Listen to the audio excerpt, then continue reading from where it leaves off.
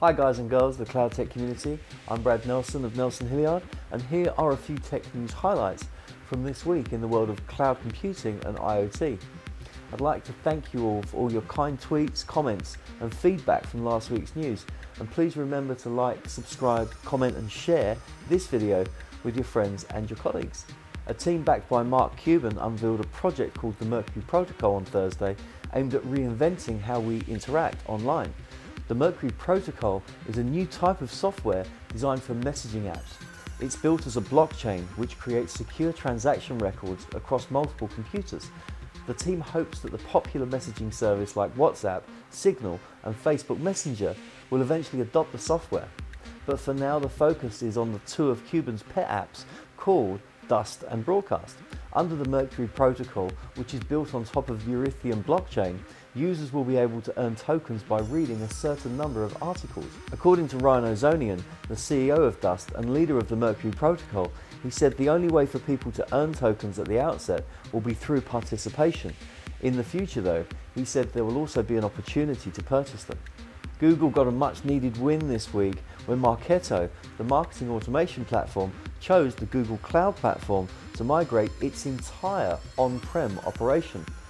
Marketo announced this week that it will move all of its marketing automation software onto the Google Cloud Platform.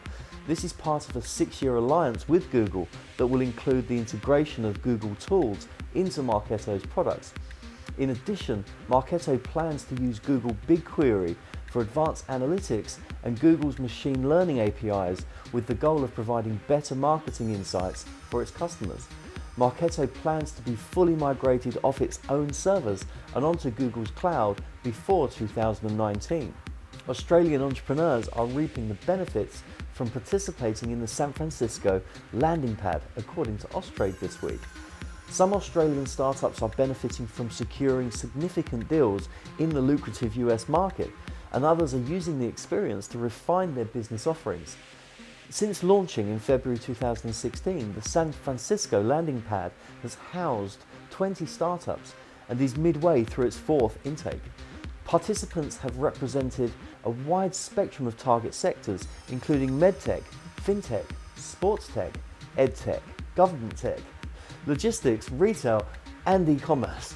The landing pad program, managed by Austrade, forms part of the federal government's National Innovation and Science Agenda, which aims to boost the global potential for Australian entrepreneurs. The Australian state of Victoria appoints the first Information Commissioner by poaching WA Information Commissioner Sven Blumel. Blumel will oversee areas that until now were the domain of separate roles: the Freedom of Information Commissioner, a role previously filled by Michael Eisen, and the Commissioner for Privacy and Data Protection that was previously filled by David Watts. The government said this ensures the Victorian community has a single regulator to oversee Victoria's public sector privacy and data protection laws and provide independent advice to the government across those closely related fields. Blumel has been Western Australia's Information Commissioner since 2009. iiNet has warned customers to expect slower internet speeds, increased latency and packet loss to international destinations in Asia after a number of subsea links between Australia and Hong Kong were severed due to severe weather. iiNet has had to temporarily route traffic via the US and has restricted its peering. This week a survey by Now TV has found there are a surprising number of people who claim they don't think sex with a robot is cheating. The survey revealed that 40% of the participants didn't see sex with a robot as cheating. Sex robots have made the headlines this year after sex doll company Real Doll showed off a video of an intelligent sex doll talking to its owner, while TV series such as Westworld also explores the idea of love dolls. Professor Noel Sharkey from Sheffield University, England said, "Robotics and the artificial intelligence is a long way off the technical sophistication of the theme park in Westworld. But we are already seeing dolls being used in the adult entertainment industry, and we can expect robots to join them soon. So I think you're going to need a can of WD-40, but also a USB key." A list of thousands of wide open IoT devices has been leaked.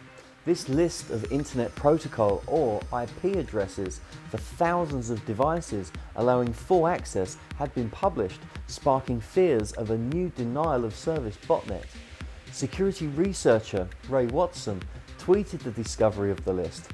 It initially appeared to lead to some 33,000 devices running the clear text Telnet remote access service, allowing logins with default credentials such as admin, or no authentication. Another security researcher, Victor Gevers of the GDI Foundation, after further analysis, Gevers found that 1,775 of the IP addresses on the list responded to the Telnet connections.